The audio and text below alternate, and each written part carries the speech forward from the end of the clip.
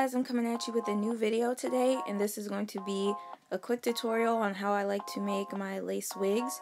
So for this wig, I'm going to be using a spandex dome cap, and I'm going to be using a tan color just because I feel like it makes the lace closure look flawless.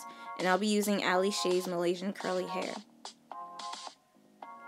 So at this point, I already did the closure.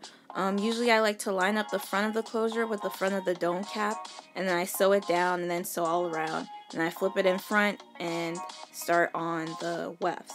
So I'm going to be starting with the longest weft first, which is the 20 inch, and I have the hair in a 16, 18, and 20. So to sew the hair, usually I don't sew on the bottom rim of the spandex, just because I find that like if you sew down the spandex, it'll be harder to stay on your head because it's sewed down. I don't know if that makes sense, but yeah, I usually start above where the spandex, the elastic is. And I like to sew in an upward motion, so going up towards the head. And usually I like to sew around the wefts instead of through the wefts. And I find that it makes sewing a lot more easier when you go around the weft.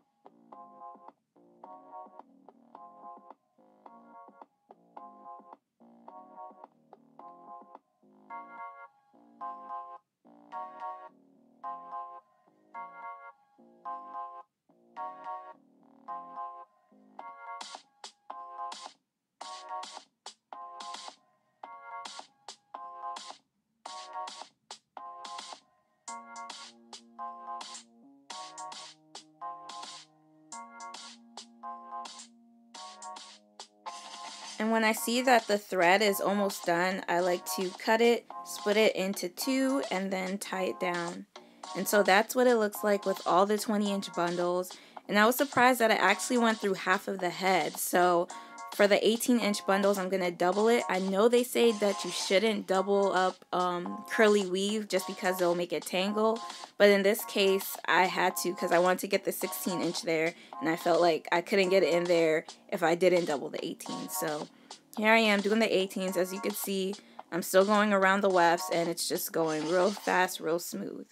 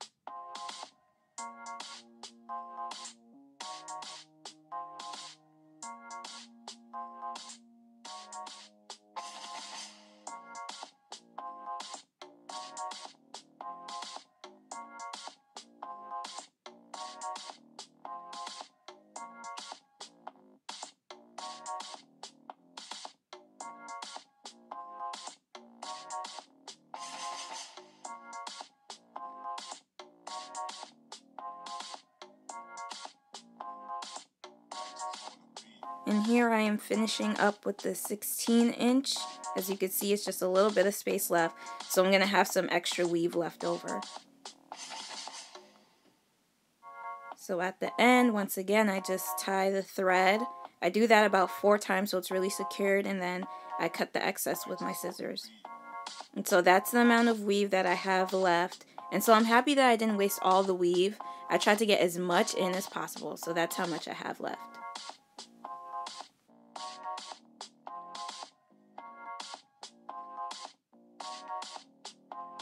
So here I'm fixing the closure, and usually I like to cut the lace at the end right before I put it on. I don't know why, I just like to do that. So I'm going to show you guys how it looks.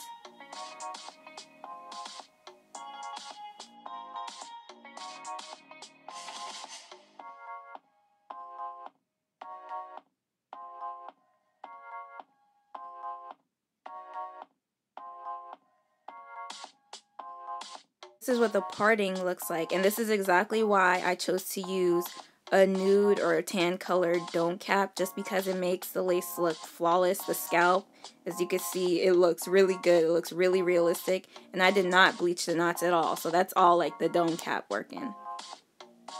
And this is what it looks like once I wet the hair and put a little bit of leave-in conditioner in it and just a little bit of concealer on my parting space. As you can see, the curls are really popping. The wig came out nice and secured. And yeah, guys, thanks for watching this video. If you like it, give it a like, comment, and subscribe. Thanks, guys.